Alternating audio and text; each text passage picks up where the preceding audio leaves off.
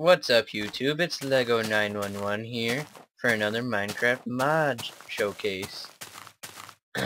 I'm doing this episode because I really haven't gotten you guys another video in a long time. And the fact that Tekka is down for today. Or, I don't know how long it's going to be down, but it's down. So anyway, let's get on with the mod. Alright, so this is the car mod review. As you can see, here's all the crafting recipes. 2 pistons and a piece of redstone with a furnace and 2 redstone torches makes an engine. 8 leather plus 1 ingot equals 1 wheels. But you need 2 wheels, 2 iron, an engine, and a chest to make the car. And that's how it works. So what you do, plop the car down. Kind of cool looking. Get in. And for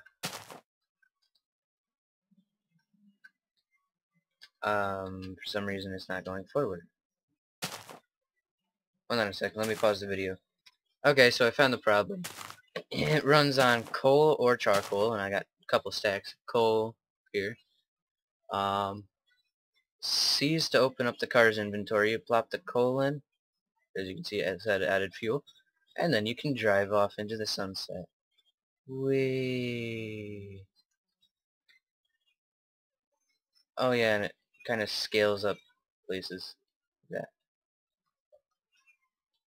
And it's got that cool smoke effect in the background. Oh god, it's water. I'm stuck.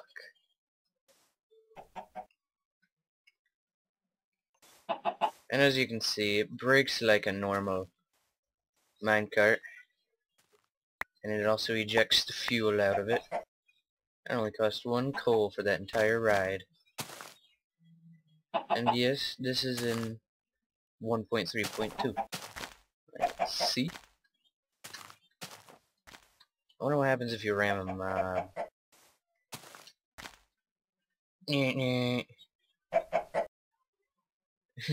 Just skims right over the top of them. So don't drive this into water. Steer clear of water.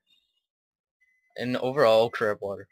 It goes really, really fast. So if you want to get somewhere fast in the Minecraft world, without cheating, this mod is for you.